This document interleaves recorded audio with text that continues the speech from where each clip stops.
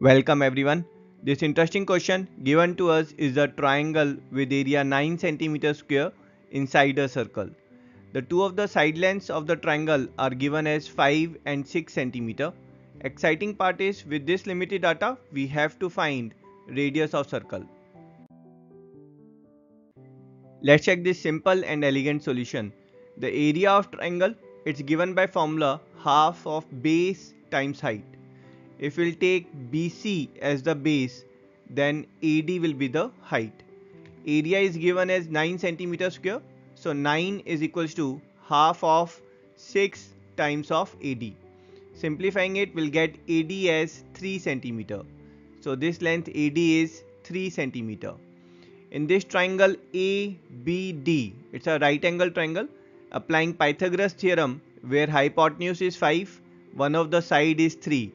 So the second side that will be 4 centimeter, and thus this DC length that will be 6 minus 4 or 2 centimeter. Now let's extend AD to meet the circle at point E. Now let's assume this length DE is x, and we can find the value of x by applying intersecting chord theorem where chord BC and AE are intersecting at point D.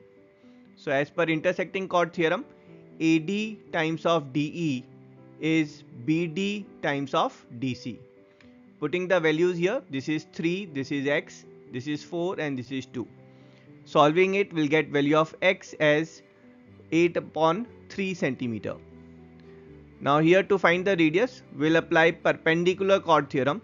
That is when two chords in a circle are perpendicular to each other, then BD square plus DC square plus AD square plus DE square is equals to diameter square.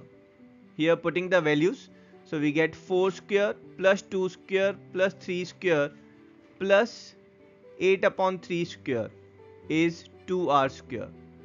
Now solving it, 2r square is 4r square. So 4r square is 325 upon 9.